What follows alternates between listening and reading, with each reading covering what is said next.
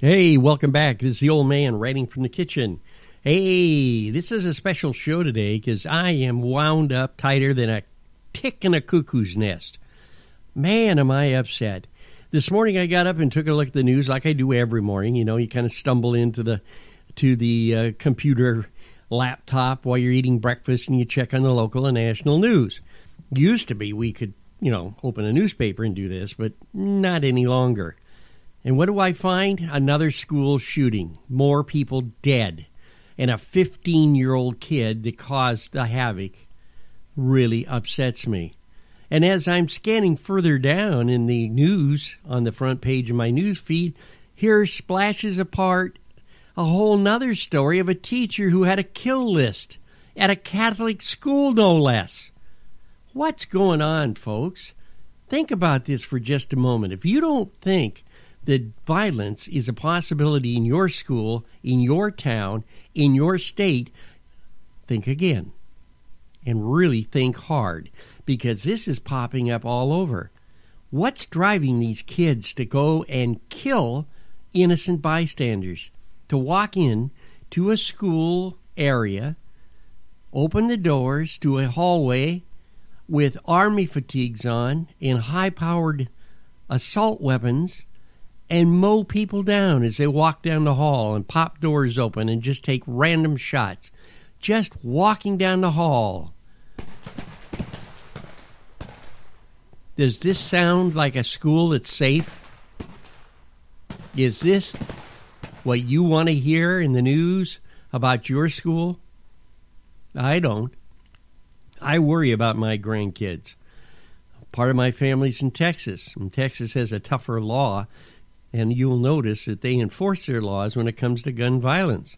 State of Washington, I haven't figured it out yet, but so far we've been very blessed and have not had too many problems. Although we've had some bullying, naturally, all schools have that, and have had it for years.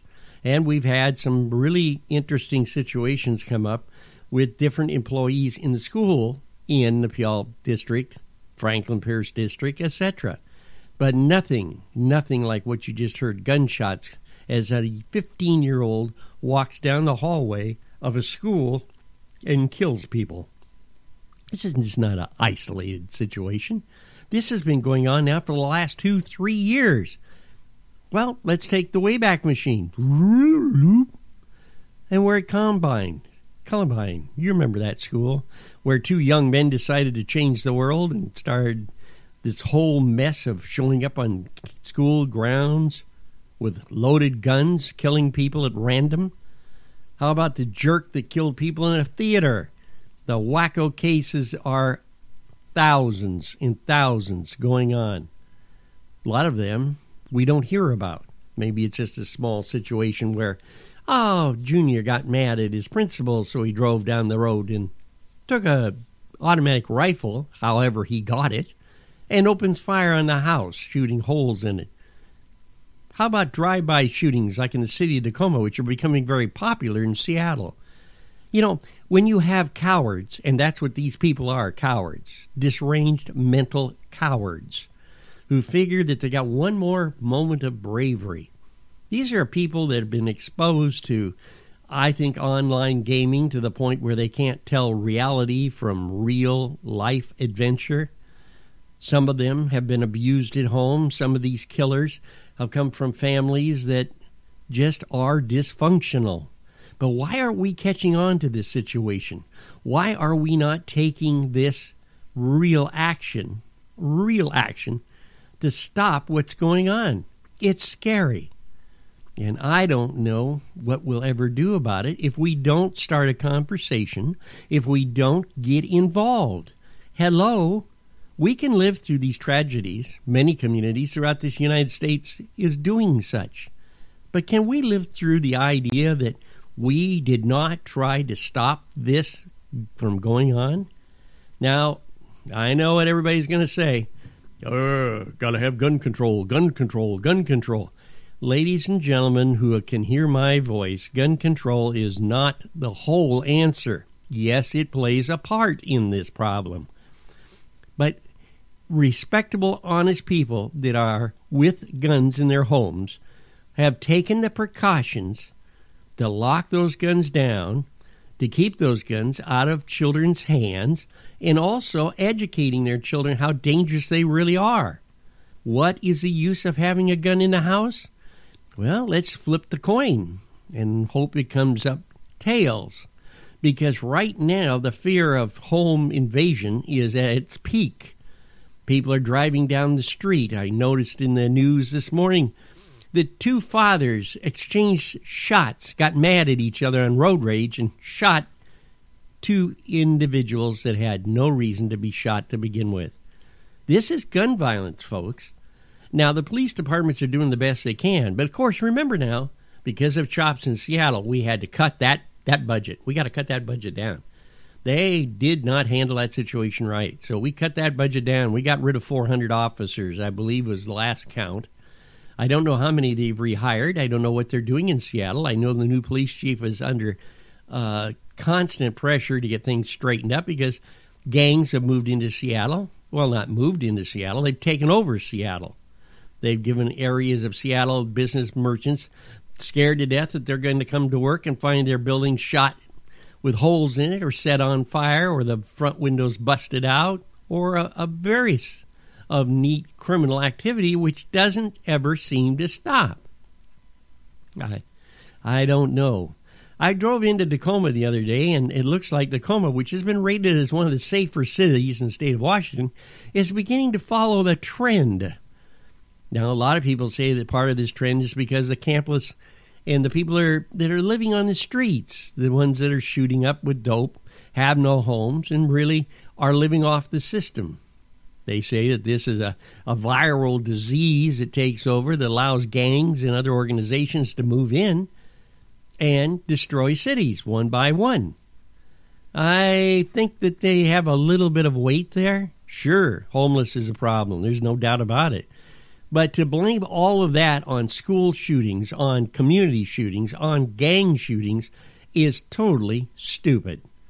What we need to do is we need to figure out how we can support our communities, how we can take our communities and put them on what I call a goal of achievement, simply by communication, watching out for each other.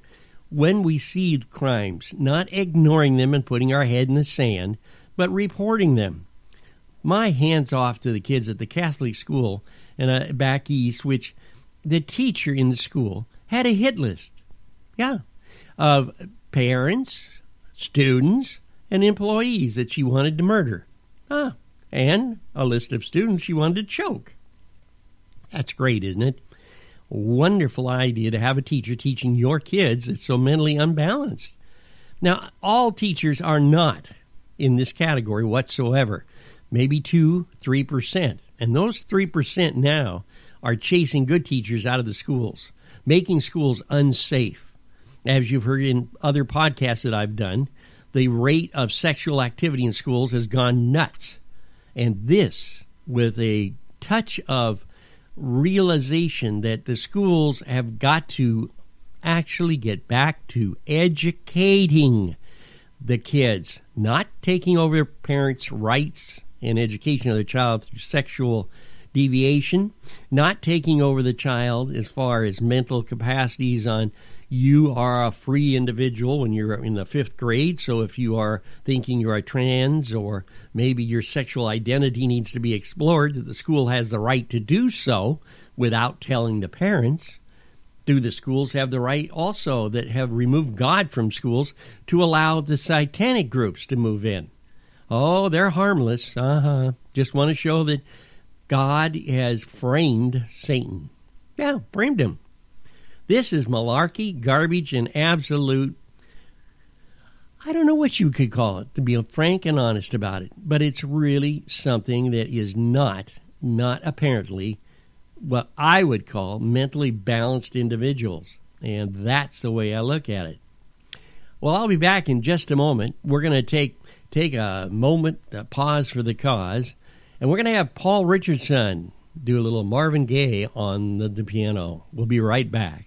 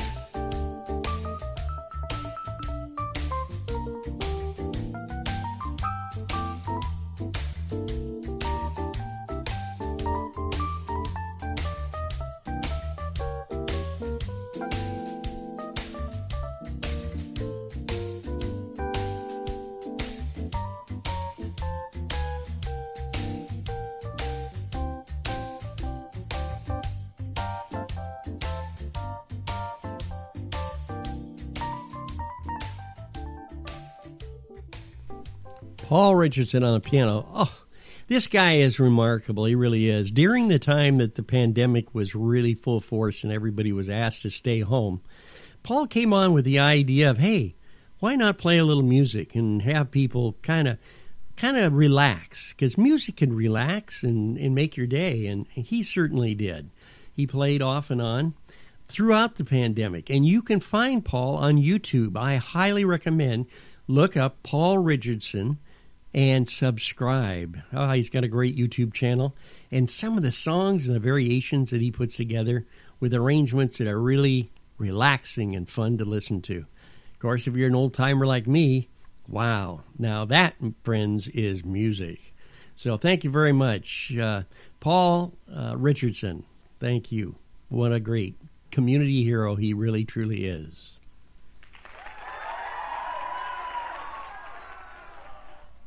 So we're back with some more information. As you know, I've been, basically yelling and screaming about school safety. I know that there's a school in Washington State that is now arming their teachers, and I wonder if that's a great idea or not. I don't know for sure.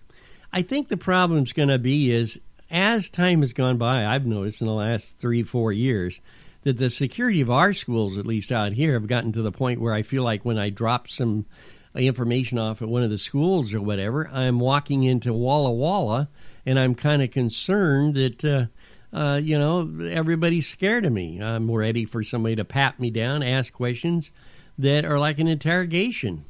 That's not the kind of atmosphere that I'd like my kids to be around, for sure. Now, I realize that when they're locked into their classrooms, their teachers help relax them and put them into an environment of learning, and that's wonderful. My hat is truly off to the teachers that are fighting this war right now to bring better education to schools, to bring safety to schools. It's a massive war, and our teachers need all the support that they can get to keep our kids safe. But we also must remember that it takes more than just the teachers. It takes the community. It takes the management of schools, the superintendents, and other individuals that work in the system of education to work together and to understand that schools are to be safe, great places to learn, and to be able to excel and reach goals for later in life. This is very, very important. I know I've harped about this trans thing off and on, and it hits the schools, and it hits the papers, and it hits the communities all the time. And I've felt that some people really are upset with me over my attitude. But I'm sorry, I do not believe that a child can figure out if he's trans or homosexual or what until at least he's out of school or she's out of school. I don't think school's the place that we should have this type of activity going on. Now, I know they're taking books out of libraries because it has the wrong pronouns. This PC correctness also has gone to the point of no return. You don't want to say, hi, how are you today, Mrs. Whatchamacallit? Or maybe you don't want to go up to a teacher and say, I really like you. It's nice that, that you're my teacher, without being a little etchy about this if you're a student or a teacher accepting this, for fear that that's not PC correct, and the after wrath of, well, you should never have done that. Are you a pedophile? And all the other garbage that goes along with it pops up. Don't the teachers have a rough enough time keeping the kids safe from gun-toting individuals or students that are upset? Doesn't the system of education have enough bumps on its nose right now that are blossoming all over this country that they don't need to fight another war on English pronouns, names, etc.? Hey, let's get back to arithmetic, reading, and whoops, I forgot, we don't do cursive anymore, printing. Wonderful idea, wouldn't it be? If you've noticed that the national averages of the tests taken that show how well we're doing in schools has fallen considerably. Some schools are even coming up with new programs to work with the kids for the advancement of the basic fundamentals that should have been taught to begin with. Now, the pandemic and stay at home threw a real rock in the middle of the road to successful education. And that's because, simple, A lot of times students could sit at home, flip open their laptop, and start working and actually not need a lot of supervision, okay? But there was also those students who flipped it open, closed it, and went out and rode their bicycles. Or maybe they went down to the store to get together with the rest of the people that should have been watching what's going on with the kids at school and at home to get an education, to make sure that they're opening their laptop and filling out the paperwork and doing the tests and etc. that they've been asked to do. Now, it was a pretty tough time. Locations grew, where there were different areas that if you could not teach at home, but you wanted to make sure remote learning was happening, that you could do so. Sometimes in a community, families, one or two families, would actually take turns watching the students during school time to make sure that they're actually performing and doing what the students are supposed to be doing on their laptops. Wow. Playing games was not one of the original things I don't think that the educational system was really interested in. I think they were interested in doing your assignments, responding. Now, that's very hard to do if you're a teacher, and it was a lot more work for a teacher. Well, we lived through 2 years of that problem. And what happened? Because of the fact that the system was not ready to go to begin with, it failed. Many students, I think, that were educated need to rush up on their education during this time period simply because they were not really, I would say, coming to church and sitting in a pew listening to the Word. They were more or less enjoying life. Heck, don't have to worry about school today. Don't have to get up. Mom and Dad are working. I'll check in so that they won't send a note or an email home that I'm not cooperating. Mom will never know. And I can slide by. And that's exactly what happened. So now that we're back into the classrooms, now we've got violence. We've got teachers raping students. Not all teachers, as I mentioned before, only maybe 1 or 2% of the nation's teachers that pull this stunt. But it's getting to be more and more out of the bag, so to speak. It's to the point now where I hate to even turn on the news. I don't know about you, but I do worry about my kids and my community's children. I want to see kids have a good time and grow up like I did. Well, maybe not quite like I did, but be able to grow up and enjoy, set goals, build family relationships, move forward so that when their time comes to go to college or into the workforce, they're a solid, educated American family and ready to face whatever this great nation has for them.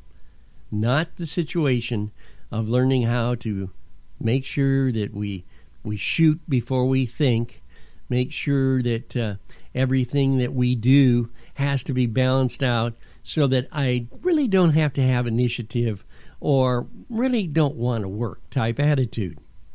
That's what we're growing now. Socialistic? Maybe it is. I don't know. I'm not a politician. I'm not a therapist. I'm just a guy sitting in front of a microphone looking out the studio window to a community and to a state that I love. I want our kids to be safe and educated. I want them to be able to grow and enjoy life like I've had the God blessings to do. So, it's been great to be with you today, by the way. I really do appreciate everybody listening. And I think for the close of the show, I want to do something a little bit different. In the 60s, we were getting ready to walk on the moon. Hey, we had a lot of education going on. NASA was being built. And our president, JFK, made a speech that I really, really think fits today if we start a conversation and move towards goals. And here's what he had to say. We choose to go to the moon in this decade and do the other things, not because they are easy, but because they are hard. Because that goal will serve to organize and measure the best of our energies and skills. Because that challenge is one that we're willing to accept, one we are unwilling to postpone, and one we intend to win, and the others too. That's the story. That's America. That's a leader who maybe we didn't agree with all of his politics. Maybe we didn't agree with his lifestyle. But we must agree that that was a leader who was out to lead us with a message that I believe that all of the world should have heard. You see, I believe that if we set our goals in our communities, in our church, if we set up our goals for our family, this country will never be conquered, nor will it ever be divided and then conquered. Unity in the United States is based on the factor of goals, communication, and that simple conversation that brings out the best in all of us. Till next time, keep a very, very positive view in your mind, love in your heart for your neighbors, and you'll always keep on smiling. Thanks.